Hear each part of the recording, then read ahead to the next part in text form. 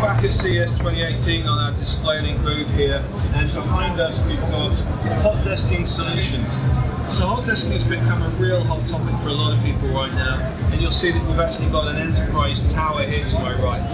The enterprise tower environment, every single floor of the building has different challenges to it. Might be different operating systems, might be different requirements from an architecture perspective. Some using Intel, some using AMD, some using different architectures completely, maybe some using tablets, maybe even procurement are using Chromos, because if they lose the machine, they're not going to lose all of their data.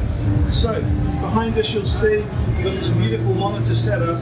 This is actually all connected in to a single ARM solution with a docking station at the bottom of it. So let's go in and take a closer look. We've got the latest Humanscale dock right here. This is a Type-C M-Connect 2 solution coming into the market very shortly. We're lucky to be able to have an early access to show this here at the booth. And we've chosen a glass desk for a very simple reason. This dock has a very, very clever design.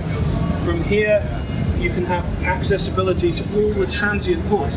Those ports that a user really wants to plug in, whether it be a hard drive for backing up or a thumb drive to share data, or headphone sockets. There's also a charging port, which will give 15-watt charging to Type-C as well. Under the table then, we've separated out a secondary dock area. And that's really for IT. So underneath the desk, you've got all of the ports that would connect up. These two 4K displays, your corporate LAN Ethernet, as well as USB expansion ports that are giving you things like keyboard and mouse, and things that you don't typically disconnect on a day-to-day basis. So a very flexible solution from Humanscale, but what's more, Type-C connection into this dock, so it can also Type-C to Type-A or Type-C to Type-C.